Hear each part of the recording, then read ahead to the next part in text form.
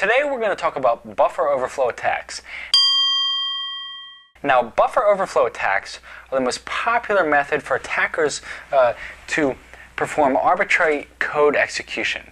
Now, arbitrary code execution, in case you don't know, is where, like, let's say he has a script or, you know, some code, and I have some code. I'm going to send my code to his and basically, like, make some shit happen. So, before we talk about all that, though, I'm going to go ahead and, well, let's break it down and make it simple and start off by explaining what exactly a buffer is. All right, a buffer is basically allocated memory that a programmer creates and uses so that he can store and manipulate his data.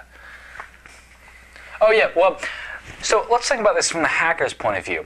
Basically, we got this buffer. Now, we're going to fill it up and then continue to pass data to it until it overflows. And that data that overflows has to go somewhere, so it goes to an adjacent or, you know, the next memory slot. And with that memory slot, now we have access to run our own code, possibly pass in some of our, you know, some assembly or some C. Right. That's also a function. That's assuming that the next memory slot contains a function call or executable code. Yeah, that's what I just said. Yeah, well, it is, but you want to make sure that you really, you know, have a good idea of where your code is going. I mean, it's not the simplest thing in the world to do. But yeah. Let's think of a real-world example.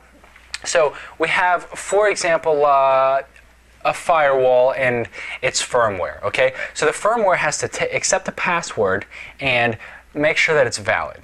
So we're going to write a piece of code or some software that sends the password and fills that buffer up, then continues passing data to that buffer. And after the password is filled up, assuming that the developer didn't write a program to check, you know, the size of the password, we can write or inject our own machine or assembly code to manipulate what the program does from there. So we can get root access or, you know, change users, modify users, change other settings, that sort of thing. And that would bring a great up example of, you know, what languages do you actually use to do these type of buffer overflow attacks. And I guess we'll go into lower level languages, which is, you know, probably the best way to do it with assembly and C. Keep in mind, that's because C and assembly, C++, lower level languages require that the programmer manage the size of the buffers. Now, it doesn't necessarily make them bad languages because they're very powerful and very useful. It just means that they have to be very careful to manage the size of their buffers. Right.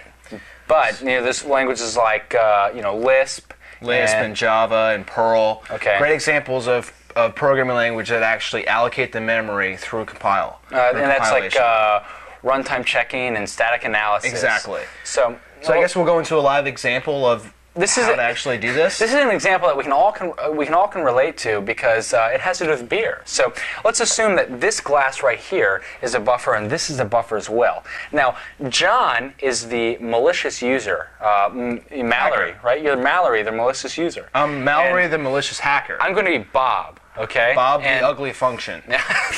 Hey, come on, man! Don't be too harsh here. Bob, the ugly function. I'm the function that is going to be calling this memory, the data that's in this memory slot. So however, okay. This is the actual buffer that we use for the actual login, for example. So this is the login. This is the buffer that takes the password. Okay. Right. So we're going to go ahead and pour some, enter in our username and login and password, blah blah blah, and then eventually we're going to give it. Come on, we're on camera. We're going to use blah blah blah. We're going to use it blah blah blah. Okay. And then we're eventually going to go ahead. Oh! Pass it some extra variable or extra input, and then give him a little bit of extra information. See, the thing is, not only did he spill beer on my fingers, but he also passed data into my buffer. So me being the function call in this buffer, I have to read it and see what see what's in it. So. Right. So now this is when I actually take control of him, and he doesn't really realize it. So.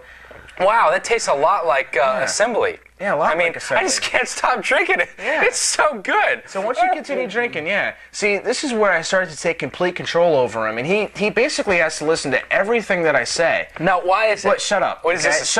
Shush. And basically, you know, I'm going to take complete control of him, and this is our normal buffer. No, shut up. And this is our normal buffer. He's drinking up that assembly code or some C code. Are you enjoying it? It's so good. God, I love assembly. I don't know what to say. Good. I'm glad you're enjoying it. How about I give you some more? Okay.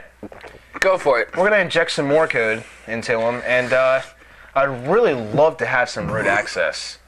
So why don't you go ahead and drink up, buddy? Wow, access granted. Come on in. Why don't you just go ahead and change whatever users you want. You can modify my settings. I don't care. I'm just going to keep drinking, you know?